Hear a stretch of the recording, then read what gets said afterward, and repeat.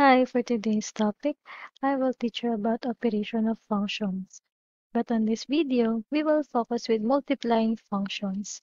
And here is the rule for multiplying functions.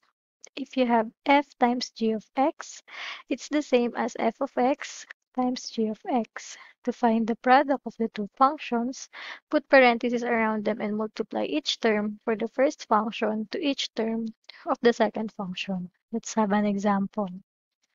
So in here, f of x is equal to 2x cubed minus 5x squared, and g of x is 2x minus 1. We wanted to know what is the value of f times g of x. So in here, since we are doing multiplication, we need to put them inside the parentheses. So f of x is 2x cubed minus 5x squared multiplied by 2x minus 1. Since these are two binomials, we can use the FOIL method. So first term, that would be 4x raised to 4. The outside term would be negative 2x cubed. Negative 5x squared times 2x, that's negative 10x cubed. Then negative 5x squared times negative 1, that's positive 5x squared. Then we combine the similar terms here. So 4x raised to 4, we combine this. This is negative 12x cubed plus 5x squared. So this is the answer for f times g of x, given that f of x is 2x cubed minus 5x squared, and g of x is 2x minus 1. Next example. So we wanted to know the value of g times h of x. So this would be 4x plus 5 multiplied by x squared plus 5x. We will do the FOIL method also. So this will be 4x cubed.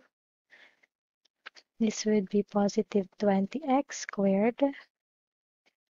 This would be positive 5x squared. And the last term would be positive 25x. Then we will combine the similar terms. So 4x cubed, then we combine those, that would be positive 25x squared plus 25x. So here is the answer. For the next example, we wanted to know g times h of t. So your variable here is t. So this would be negative 2t squared minus 5t multiplied by t plus 5. So again, we will use the FOIL method. So this equals to negative 2t cubed minus 10t squared minus 5t squared minus 25t. So this will be equal to negative 2t cubed minus 15t squared minus 25t. So here is the answer. Next example. So we wanted to know g times h of t.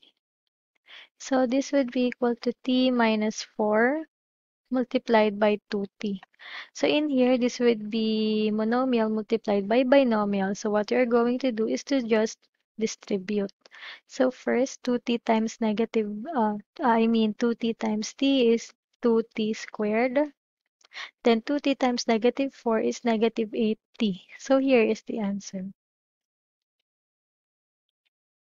Okay, for this example, we will now substitute 2 on the values of x. So in here, this would be g of 2 first. So this is 3 times 2 plus 1, and that equals 6 plus 1, and that is 7. Your f of 2 here would be 2 cubed plus 3 times 2 squared. So this would be 8 plus 3 times 4, 8 plus 12, or simply 20. So next would be g of 2 multiplied by f of 2. So g of 2 is 7 multiplied by f of 2 is 20. So the answer here would be 140. Okay, how about h times g of 5? So we need to get h of 5 first. So this would be 5 plus 5, and that equals 10. G of 5 is 3 times 5 minus 5. That equals 15 minus 5, or simply 10. Then we will multiply it. So it's h times g of 5. That is also h of 5 times g of 5. So that equals 10 times 10, and that is equal to 100. And for your last example, multiplying binomial by a trinomial. So in here, f of x, so that is x plus 1, multiplied by x squared plus 2x plus 1. So first, you have to distribute x on the three terms first. So this would be x cubed plus 2x squared plus x. Then distribute 1. So plus x squared plus 2x plus 1. Then we will combine the similar terms. So this would be x cubed plus 3x squared plus 3x plus 1. So this is the answer. So that will be all for today for Math Minute. Thanks for watching. If you have any question or additionals, you can leave your suggestions on the comment box section. And also, if you wanted to have more examples about multiplication of functions, I will make one if you will request it. So please don't forget to subscribe, and thanks for watching.